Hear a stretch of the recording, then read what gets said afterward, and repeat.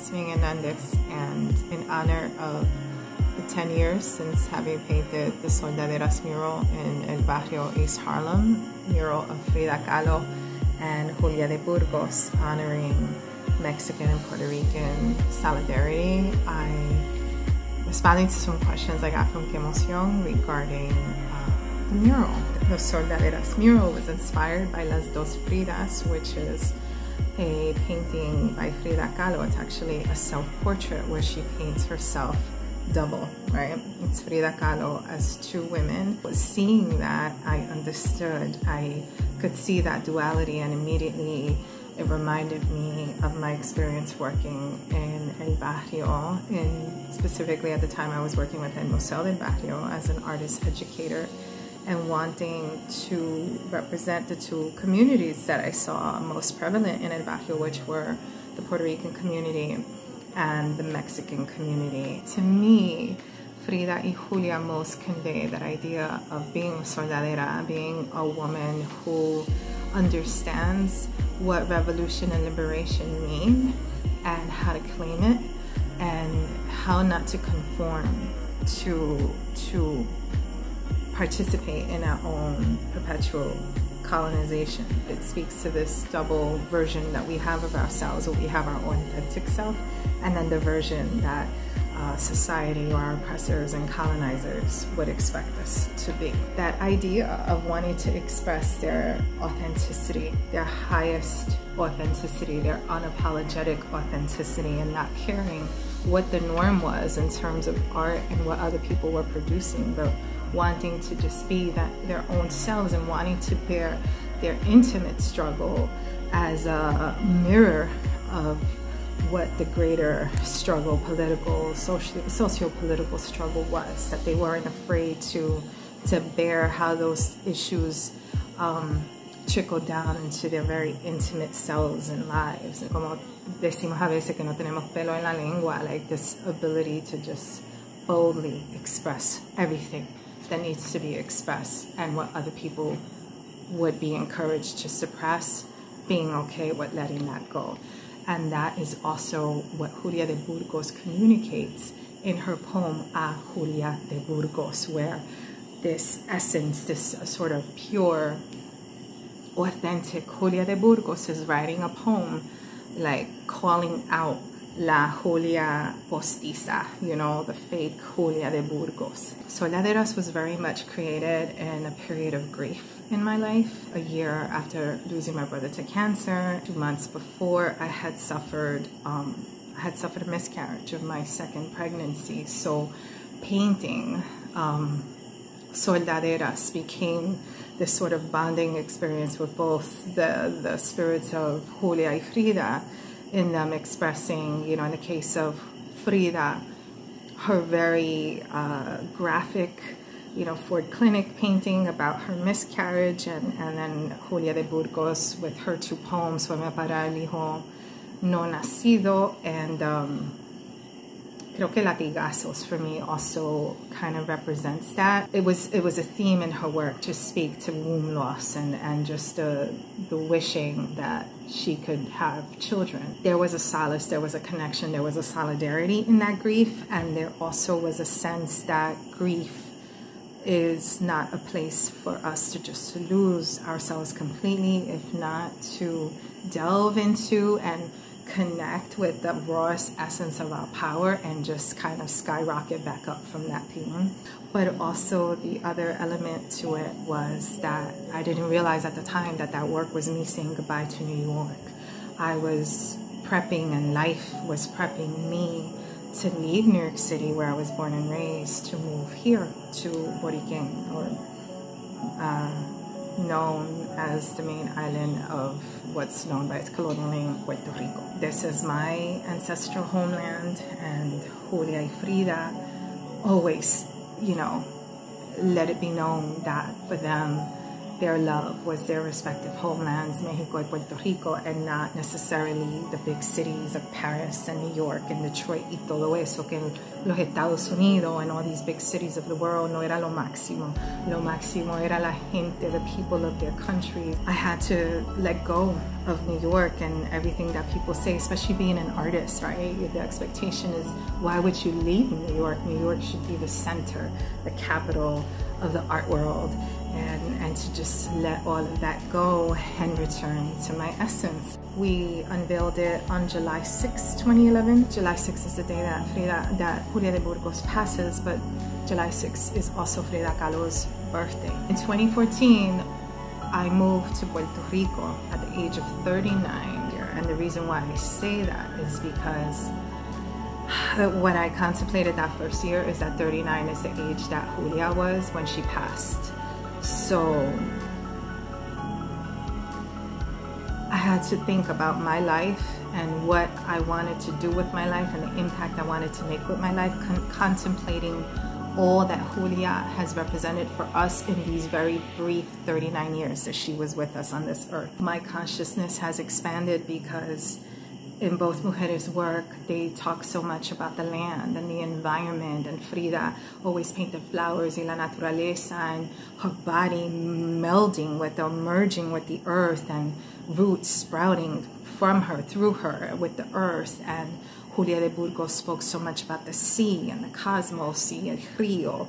And in my case, I learned from this land. This land is what cracked me open, first of all, because it wasn't all romantic and dreamy. It was brutal, but literally expanded me and expanded my consciousness to understand that my role in wanting liberation for Puerto Rico and all people on this planet, for Palestinian people, for indigenous people everywhere, for trans people, for everybody on this planet, is not something, it's not about having a relationship with the oppressor and the colonizer where they strike and we strike back. It's actually liberation takes hold from your heart space, and that is the place in which it develops from. And all of our strategy has to be informed by our spirit and heart and not by the tactics of the colonizer. A lot of us fall into this process of taking on the colonizer's strategies and tactics that are not born from our essence, right? It's born from their own fascination with control and conquering. Some of the most significant and memorable responses that I've gotten to the mural are after Hurricane Maria. My family and I were without power, without light, mejor dicho. We're never without power. Without light for 4 months, but without internet and TV for 6 months, and it took a whole month before our cell phones started to work again. So we didn't really know what was going on in the world outside of our immediate surroundings. 1 month after Hurricane Maria, I open my Instagram and find dozens upon dozens of tags. Maybe it went over 100 or more to the Soldaderas mural, right? And these are the ones that actually tagged me, but I found so many more where I hadn't been tagged. And it was people sharing Soldaderas as different relief initiatives for not just the hurricane here in Puerto Rico, sino también the earthquake in Mexico, which I didn't even know about because I didn't have access to the news. So to consider that the mural not only represented solidarity between these two cultures or with mujeres, but also just like this human solidarity in the face of climate change and all that was affecting us and was beyond our control. So that was really beautiful. What are the things that the Mexican, Chicano, and Puerto Rican communities share today? And I think it's that continued relationship, that continued conflicted relationship with the United States. Even though Mexico is its own independent country, the fact that the border dynamics still perpetuate this idea of conquest, this idea of invasion, this idea of white supremacy over Mexico, as if to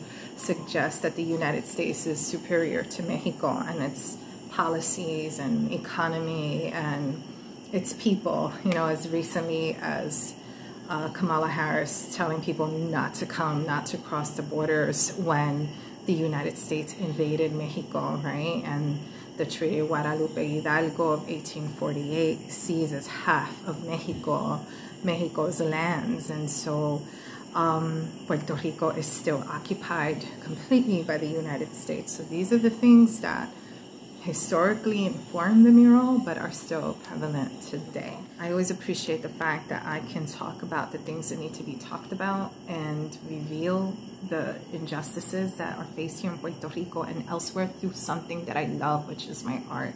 There are so many people that have engaged in this sort of political journey of speaking about the things that need to be spoken out against, like Malcolm X and End of Dead, right? So the fact that I can do this work a través de algo as enjoyable as painting, as writing, like Julia y Frida, and still be here. The other thing is that there are many people that don't want to engage in certain political conversations. So it's easier to lure people with the arts and engage them then in these topics than it is to actually speak or give a lecture or invite people to a mobilization or to a protest. And so there is a strategy to using the arts to speak out against this. The arts is a way to go inward and to enter that heart space that we need to be reaching to really understand what liberation looks like, right? Because a lot of people think it's something we vote for or ask from our oppressor, but how could we allow the person who has colonized us to grant liberation and to shape or frame what that looks like? Like, I wouldn't trust that process.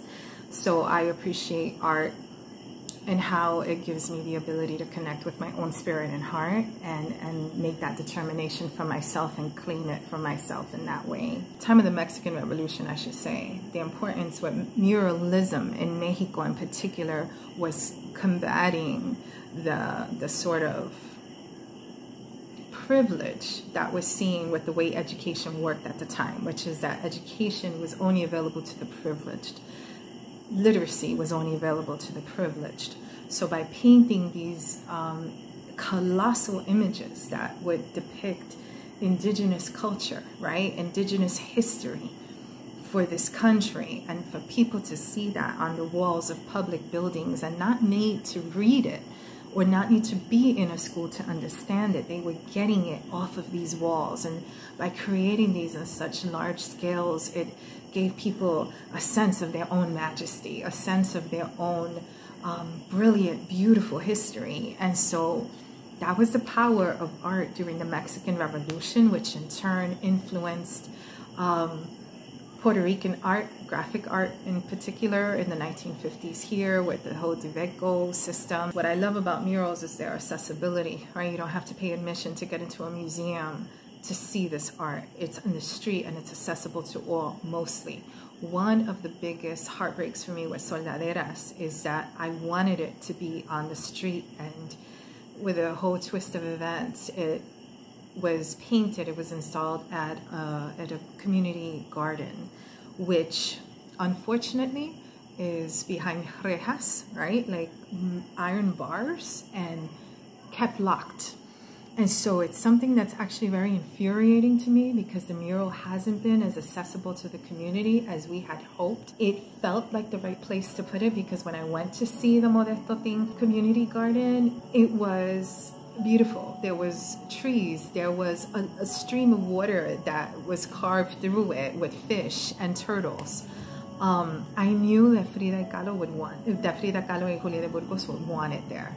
And Lina Puerta, who's a Colombian artist, created this fountain of a woman's womb. I knew it was important to have the mural there, but at the same time, the mural became inaccessible to the community.